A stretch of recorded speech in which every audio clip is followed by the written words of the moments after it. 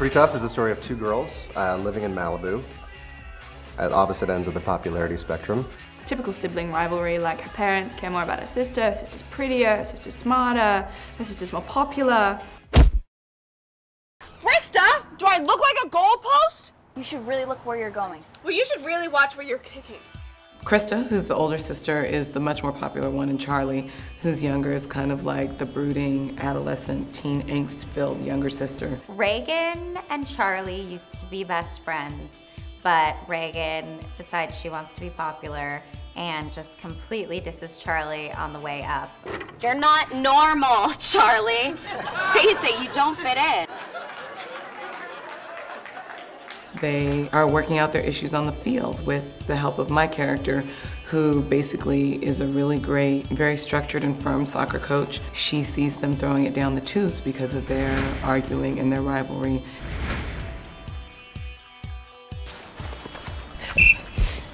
What part of mine don't you understand?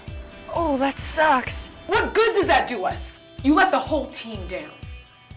Krista has a definitely complicated love life. She's become a popular girl at school, which means that she has to date the most popular guy, obviously. Cam comes from a very privileged background. He's the richest kid in school. He's the hottest kid in school, of course. And he is accustomed to getting what he wants. He's been putting a lot of pressure on Krista to take the relationship to the next step. And she isn't there yet. She's not ready for that. Wait, I'm gonna be late for practice. Come on, you are that team. Exactly, which is why I'm not gonna let Charlie steal my spotlight on his bike. We have an assistant coach character named Noah, who is definitely more her speed. I thought you were off being a big soccer star in Spain or Europe or somewhere. Yeah, it was Spain or somewhere, but not after 2 ACL surgeries. Marty Reese, she asked me to assistant coach the girls' soccer team. But there's obviously a barrier because he is her coach and she is dating somebody else, so things get complicated quickly once he shows up on the scene. He would just be a good person to have in her life as an opposite of sex, you know, to just really just, you know, be a good mate to her. I drive a brand new Nissan Z. I'm not some loser who blew out his knee while trying to play for Barcelona. I don't know. I feel like my case speaks for itself. Cam's got his mind in one place, and that's kind of the gutter. I think that the dynamics that exist in a sports team are representative of the dynamics that exist in real life. And I think as a teenager, you're trying to figure out your place in the world and what those dynamics are. So watching these girls figuring out how to be team players is about watching them figuring out how to be people in the world, how to grow up into adults. Well, I mean, I think the cool thing about this story is that the sports, like the surfing and the soccer, actually enhance the emotional arc of the story. So the characters, what they're going through is heightened and reflected in the sports sequences. So we basically get the chance to explore what they're going through on the field. Like, girls can be very, very competitive, and being in like a team sport environment, it really teaches you to get along with other people and get along with other girls in a more friendly way rather than just a social, cliquey kind of way. Adelaide and I met at the soccer callback.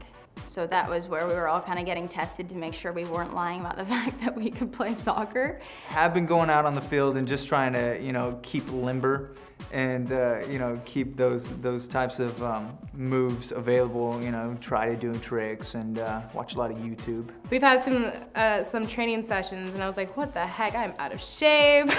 But then we started going some more and the cast is great, so it's just a great team in general. All right, okay, now let's go, here we go.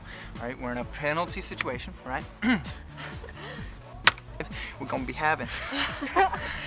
I'm miswording this. They're in a penalty situation, so we're gonna have 5 people on each. The cast is awesome. I pinch myself that we got such a cool cast, and they're all sort of dove into this head first. I met everyone at the table read, and they were awesome. I mean, it's always nerve-wracking going into a table read and like meeting everyone for the first time because you know you're about to be working with them for the next several weeks. It's a good team.